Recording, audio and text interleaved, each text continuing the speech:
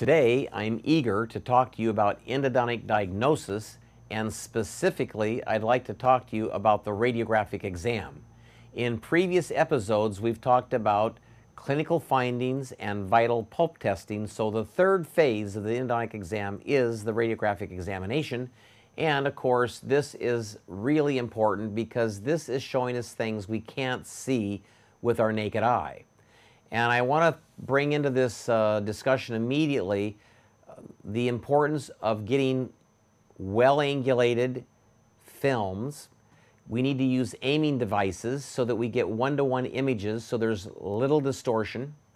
And we need to be using radiographic machines that give us good contrast, because the radiographic exam is our eyes, if you will, and it is, in fact, how we see so many things that we otherwise wouldn't know.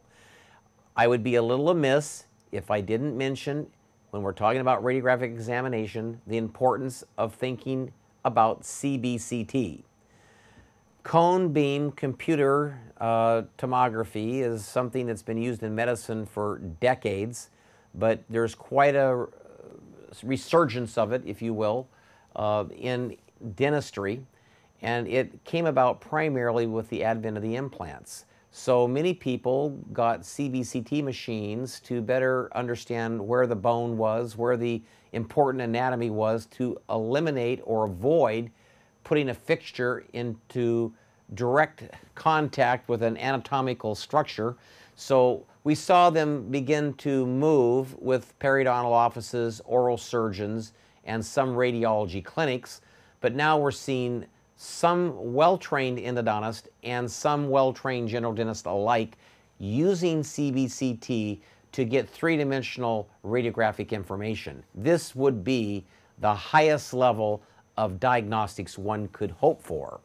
So you'll see more of this, and even if you don't have it, there's professionals in your community that can do this kind of an exam, and they can use this kind of technology so you can better serve your patients. Let's look at the importance of the radiographic exam. So let's get started. Regarding the radiographic exam, I feel it's always important to take 3 well-angulated radiographs from different horizontal positions. I'm perfectly clear that a single film can show you a lesion of endodontic origin, and coupled with a vital pulp test, you could probably condemn the tooth and have complete confidence in your diagnostics.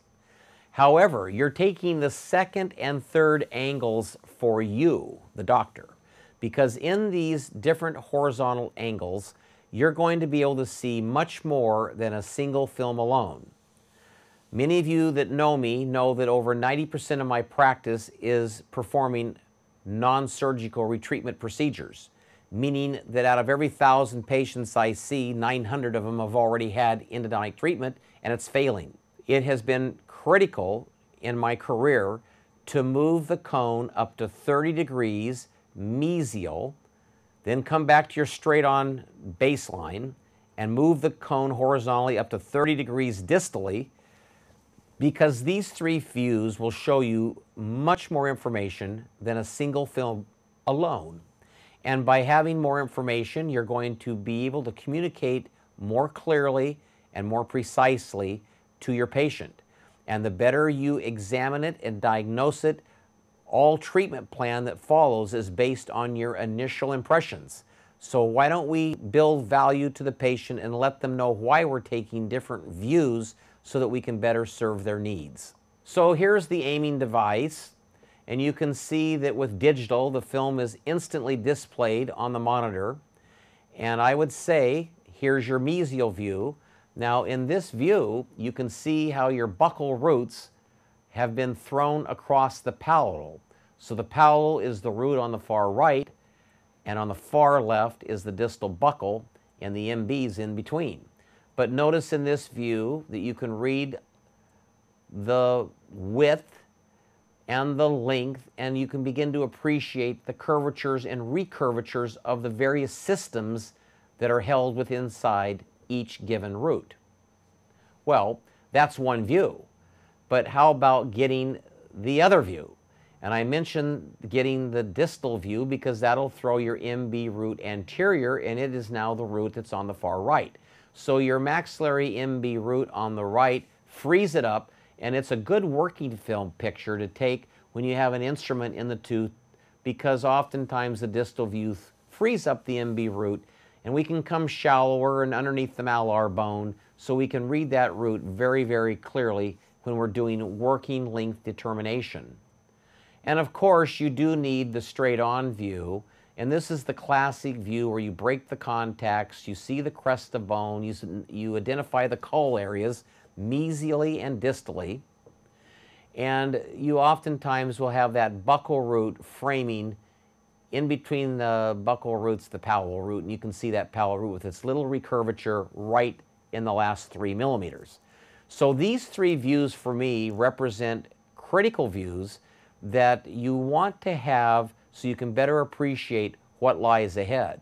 If you roll all of these views and look at them separately and then together, you begin to see concavities, you begin to see root curvatures, the length of the roots, you can see pulp chambers, you can see the proximity of root ends to sinuses, you can see the ends of the roots proximity to each other, and you can see the dental work that's been accomplished. So there's so much that we look at, and these 3 views, I could talk about them for 10 or 15 minutes and make it interesting. I won't, but look at any given tooth in each different view and notice how different it looks and how you can much more clearly in some views read and interpret the apical extent of the root precisely, whereas in other views it's not so easy to see. So these 3 views together would be something that I would think would be useful to initiate any treatment whatsoever. Okay, so I want to close out on my radiographic examination as part of the 3 phases of the endodontic diagnostic procedure. Oftentimes you're getting your films first because somebody says it hurts and they point somewhere, and if they can at least tell you the quadrant, you might take a cursory look with your mouth mirror and you might do a little bit of a clinical exam, or you might do a very thorough one, but at some point you're probably getting your films pretty early. And then once you get your films, you can see what you can't see with your visual oral exam, and so you have now your radiographic exam, your visual oral exam, and now you'll probably think, let's roll out the proper pulp testing equipment, and let's do a cold or a hot test to bring in the diagnostics. So I think if you begin to look at your patients thoughtfully and carefully and treat them as family and respectful, you should do an endodontic exam on every single patient before you pick up the handpiece and touch the tooth. And if you do that, you'll begin to appreciate that some of these teeth that you're going to do crown prep on really are teeth that have lingering discomfort to cold. They're right on the tipping point of the cusp, so to speak. And what you would notice is if you went ahead and did the crown prep procedure, they probably will exacerbate, flare up, and need to have endodontics. And if you would have just done the pulp testing scheme, perhaps you would have talked to the patient about intervention and intercepting the pulp and doing root canal treatment initially and first before doing crown prep. So that's what I'd like to leave you with, is the importance of treatment planning for no surprises. And how you treatment plan for no surprises is the differential endodontic examination.